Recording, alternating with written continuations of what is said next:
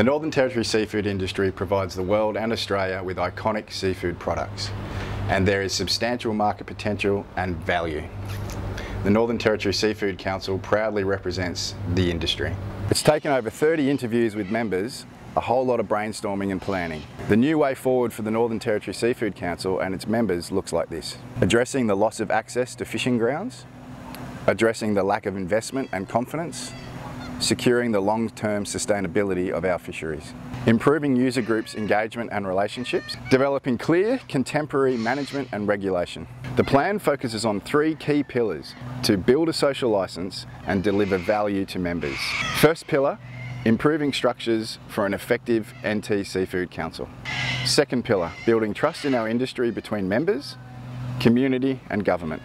The third pillar is demonstrating sustainability.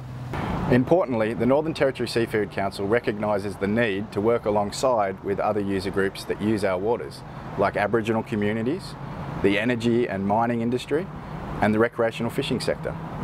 We also need to rebuild trust with our members by increasing support for one another. We will work with representatives to agree on much needed industry-wide standards. Together, we must develop a path forward that is both sustainable and appropriate for our fishing community. If we work together to execute this 5-year plan, we can build trust, stability and prosperity, and move our industry forward, continually earning our social licence to operate.